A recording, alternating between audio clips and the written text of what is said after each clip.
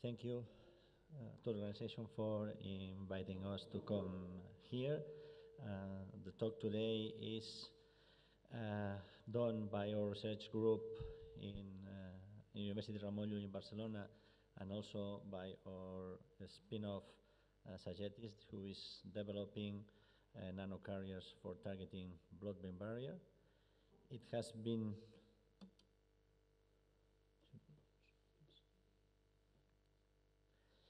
been nice to be here after my colleagues, because they have shown nice examples of nanocarriers that can cross the blood-brain barrier, and the previous speaker also have shown you a lot of information about the blood-brain barrier that I don't have to explain now.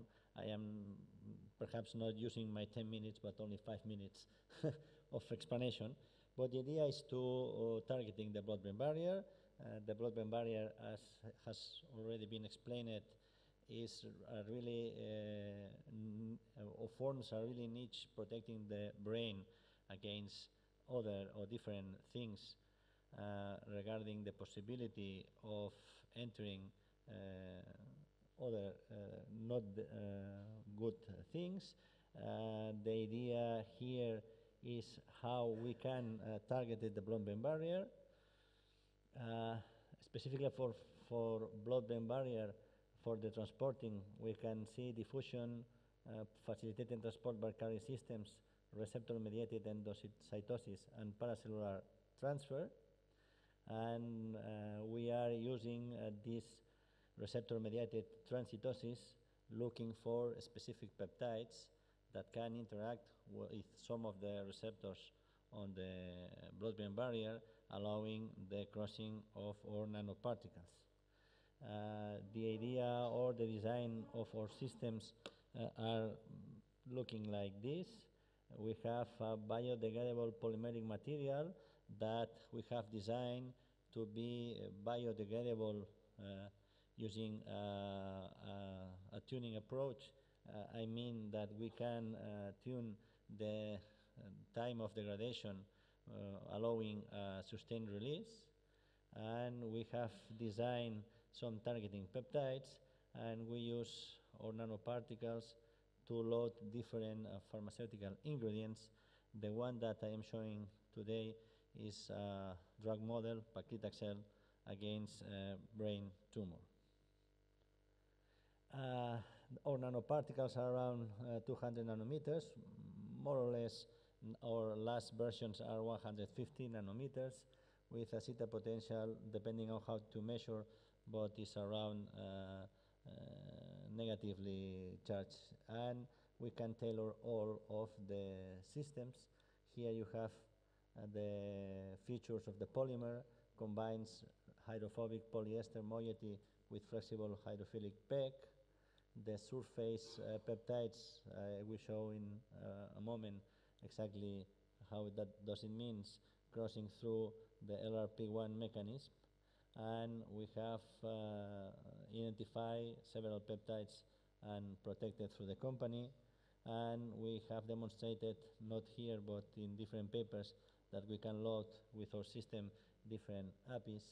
And the good thing for the treatment of the brain tumor is the release profile, as I mentioned before, can be modified by changing the hydrophobic-hydrophilic ratios.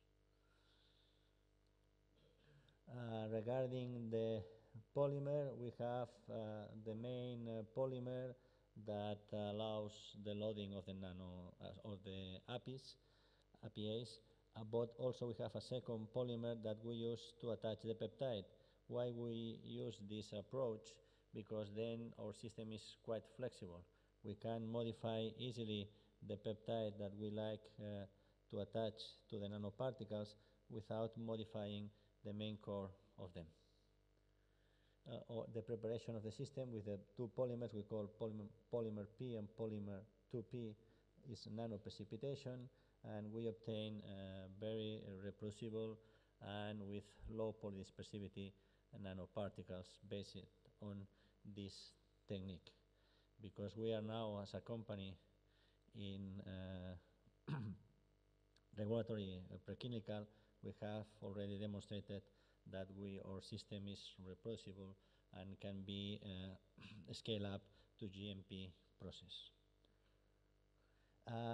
The main thing that we can describe here is which is the receptor that we target regarding the different receptors that they are described on the blood-brain barrier.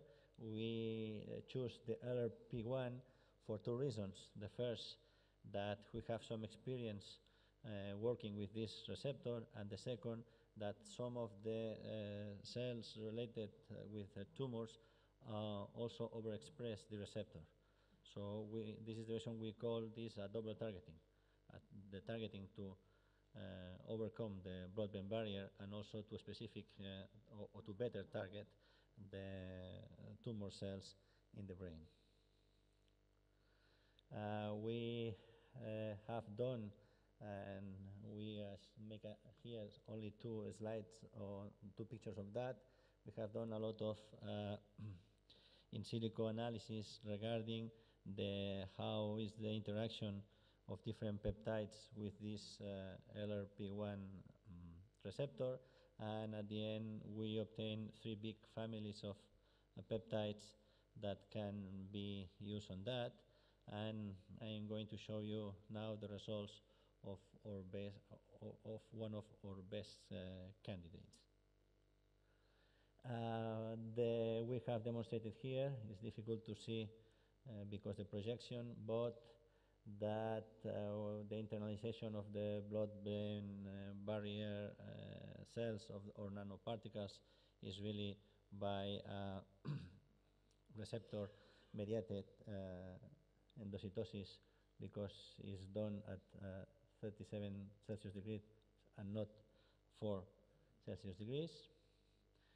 Here some examples of the sustainable release depending on the amount of paclitaxel that we load. It's interesting to mention here that we are achieving loadings of more than 15% of paclitaxel that does not use or that is not described in the literature with similar polyester examples. And here you can see the in vitro efficacy with our nanoparticles against the U87 cells, where it can be seen that the targeting peptide allows better uptake of the nanoparticles from the cells, allowing better efficacy against this kind of cells.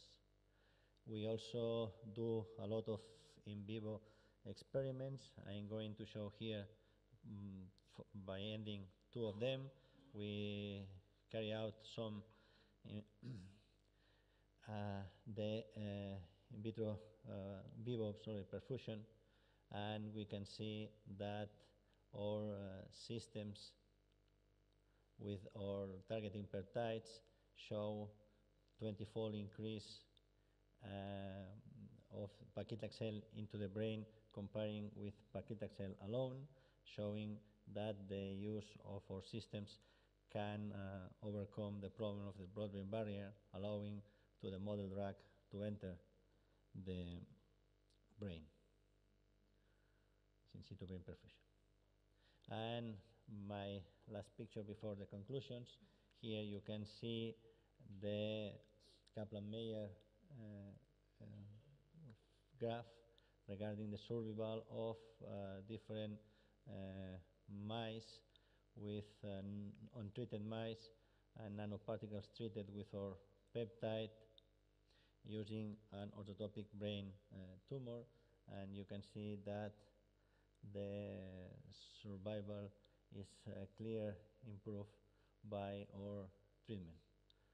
Some of these results that we have comparing with free paclitaxel and also temozolomine show that we have at least 20% more survival than other treatments with the same brain tumor model.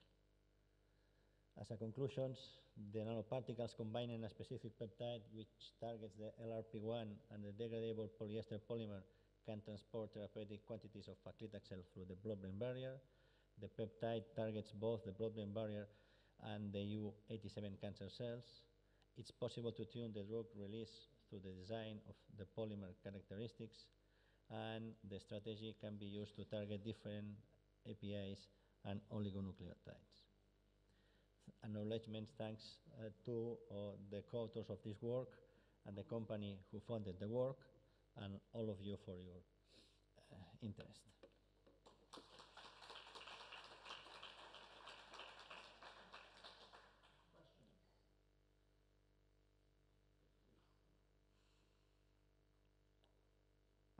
Thank you, very interesting talk. So my question is, have you quantified how much of your carrier go into the brain? And because you said it targets the brain as well as the brain cancer. Yes. So do you know any information about the preferential uptake to cancer versus normal brain? And what's that brain like overall? That's the first question. Okay. Okay. Yes, yeah. We didn't quantify in vivo. We quantify in vitro using these U87 cells that they are used for creating the tumor in the brain. Thank you. And the second question is, how does your targeting peptides compare to AngioPep2? Yeah, I didn't want to show the results because I think it's, but asking your question, there are two things.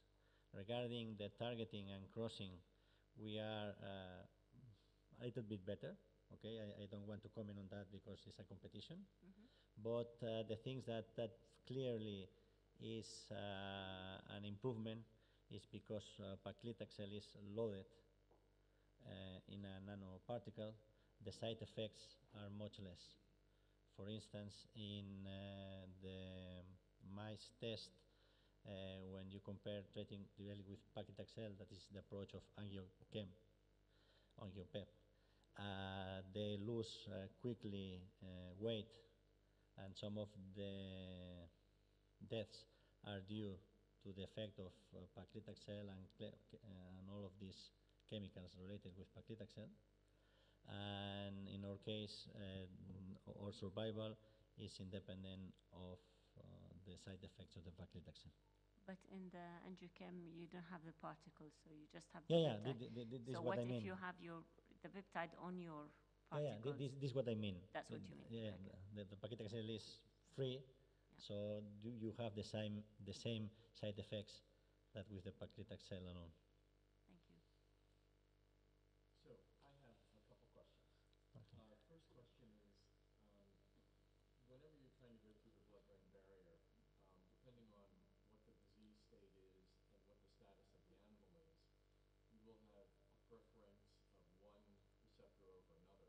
Mm-hmm. And have you looked at using multiple receptors on, so you're not just delivering one with one receptor, but you're delivering, let's say, a complement of three different receptors. Mm-hmm. And because sometimes what will happen is you'll get internalization of receptor, and you won't have enough to get it across the blood-brain barrier. Mm-hmm. That's the first question. Yeah, it was a very good question. Yeah, we have also studied another receptor, and we developed peptides, and this is one of the reasons why when we designed this 2P polymer is for combining two polymers. We have some results ongoing now.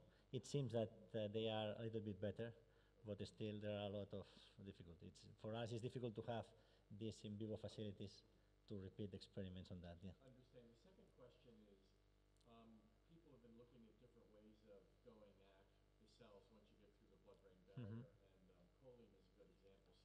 CDP choline, it leaves a little bit of it behind, and some of the strategies have been, okay, well, you strip the outer layer, you have another targeting layer on the inside. Have you actually looked at a two-stage targeting molecule that would actually be stripped as it's bound to the blood-brain barrier, and that piece is left behind as it's going through, and then the next one is now exposed for the cancer cell?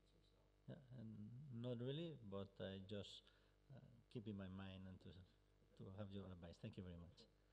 Let's thank the speaker. Oh, go ahead. Do you have a question? Just a small short one. Okay.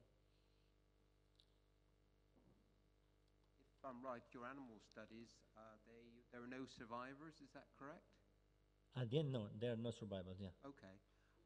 Have you thought about using more potent drugs to actually push that curve up in that case?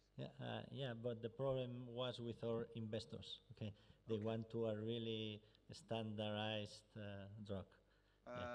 Yeah, you might do better, and also all drugs aren't equal, and the tox may well be better. Okay. Use a more potent drug, and that's one of the great lessons, really, I think, from other areas. Sometimes people have failed because they haven't used good enough drugs. Okay, thank you. You have the investors. Yeah, yeah. Let's thank the speaker again.